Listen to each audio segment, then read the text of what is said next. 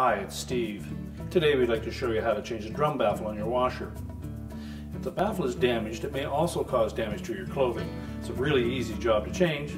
Let me show you how we do it. Now before we begin this repair, our first step will be to disconnect power to the washer. And depending on the model that you have, the baffle may be attached to the inner basket with a screw. Now to determine if there is a screw holding it in place, we'll begin by removing the main top and look for a hose into the outside tub and open that up there. So we'll start by taking the main top off. So we'll remove these 3 screws across the back of that main top.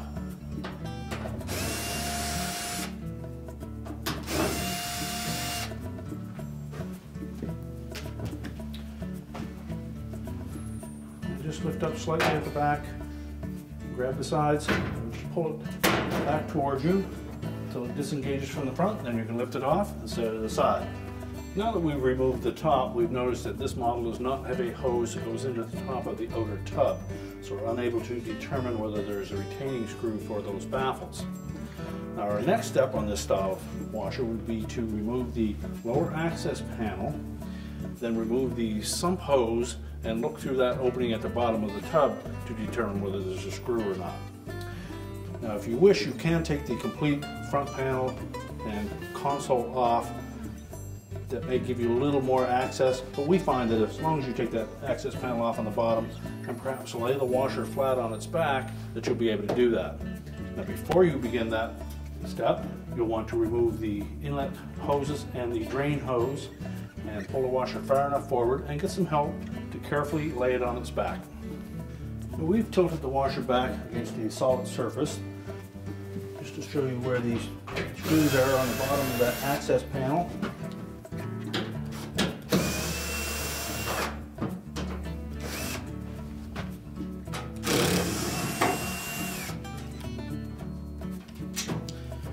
Once you've removed all 3 screws, just lower that panel and set it aside.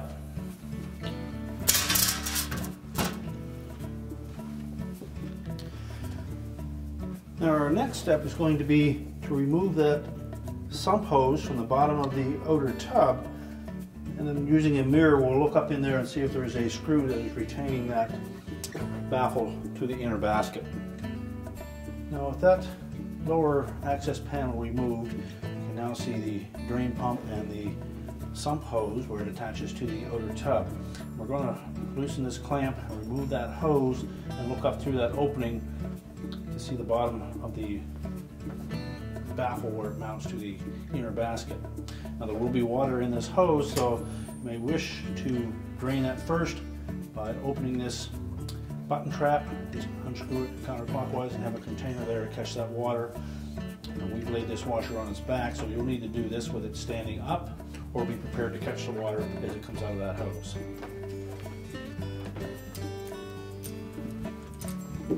So take a large pair of locking pliers, squeeze that clamp, and then just work that hose off of the outer tub.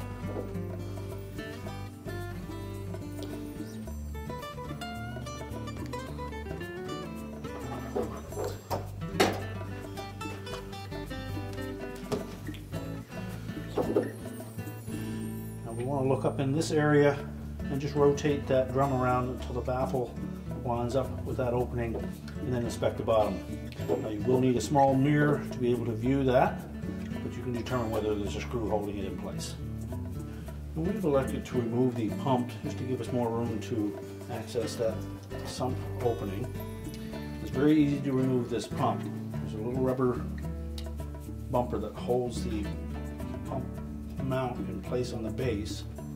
And viewed from the bottom, we're simply going to push up on that rubber mount, or you can access it from the top side if your washer is still standing upright. You just lift it up. That will allow the pump to slide to the right. You can lift it through that opening. Now next,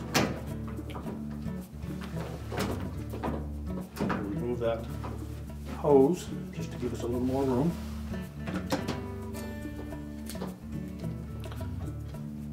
Simply compress that spring clamp, slide it down onto the hose.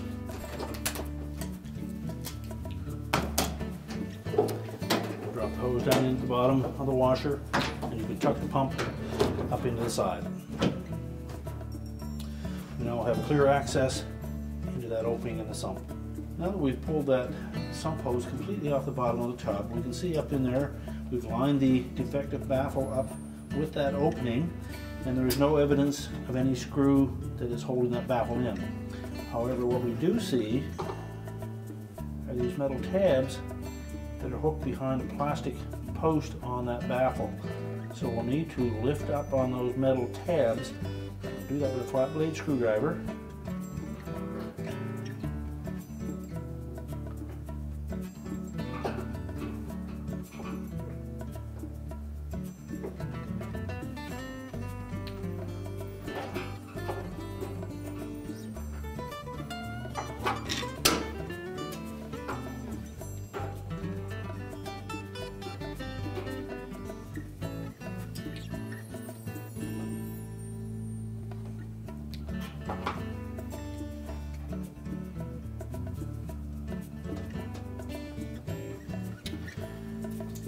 One. Next we'll need to lift the separate one beside it.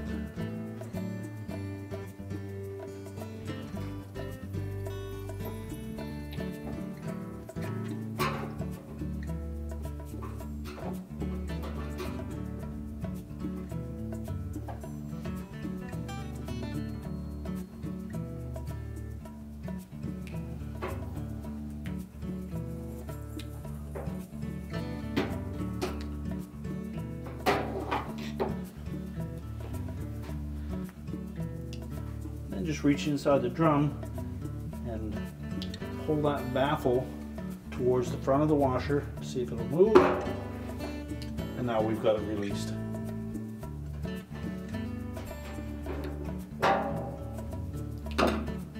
Lift it away. We've removed our defective baffle. This is where those two tabs attach it or keep it from sliding in the inner basket. Now you take note on the new baffle and the old one as well that there's a longer distance between a hole and one edge. And that longer distance will go towards the back of the drum. Now our first step will be to lift up on these tabs.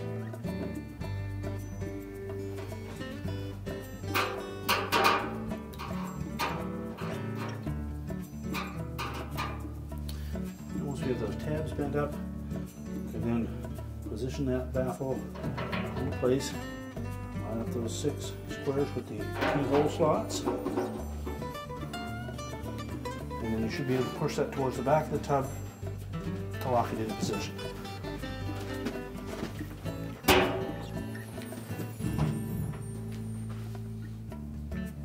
Now we can put the washer back together. So just line up these locating pins, the whole openings on the bottom of the front panel.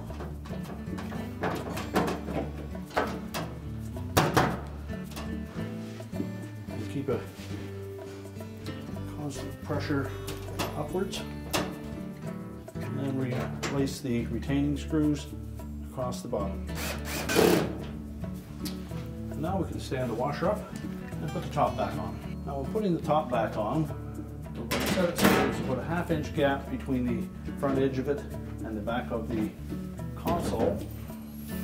Lay it flat, and then push it forward to engage it at the front, and then we can install the retaining screws at the back.